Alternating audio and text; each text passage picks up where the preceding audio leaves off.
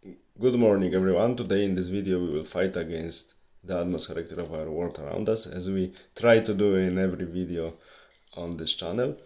And I would like to debate, or I should be more precise, specify the definition of happiness I try to follow in my life. Because what's happiness? Nowadays in the society is defined and dominated at the same time by mainly consumptionist thinking. Many people are convinced that happiness is only about fulfilling our basic desires, with, in most cases, the most vulgar pleasures, the most vulgar items, and in the most primitive way. So, according to a definition given to Aristotle about the barbarians, majority of people nowadays lives with their senses for their senses, and they think that it's real happiness. Is it real happiness? I don't think so, and facts seem supporting my point of view.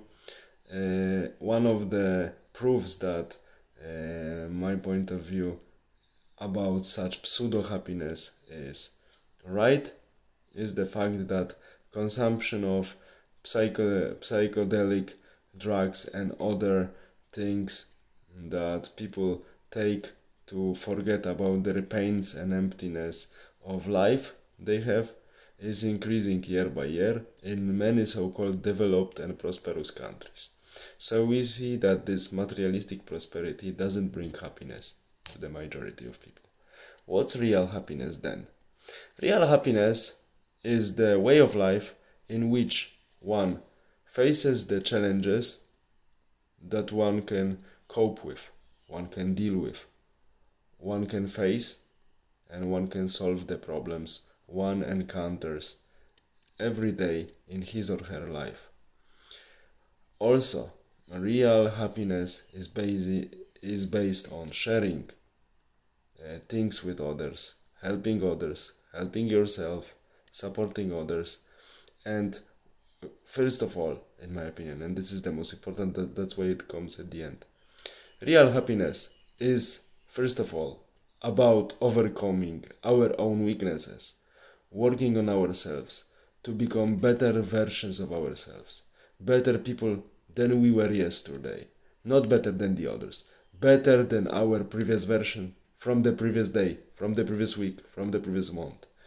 And later, when we are getting better in acquiring knowledge, in suppressing our weaknesses, suppressing our vices, in learning new things, later to have complete satisfaction and happiness, we should share our newly gained skills and knowledge and wisdom with others, encouraging them with our example, and thanks to collaborating with them, working with them, to do the same. The same, I mean, to work on themselves, to become better version of their own personalities from the past.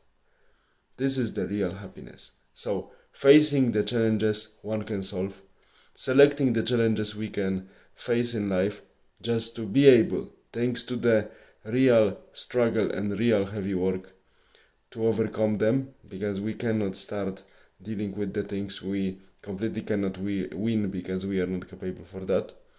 So, proper selection of challenges in life, working to face them, working to solve the problems, and the real satisfaction thanks to overcoming these problems, becoming better version of ourselves, helping others in achieving the same.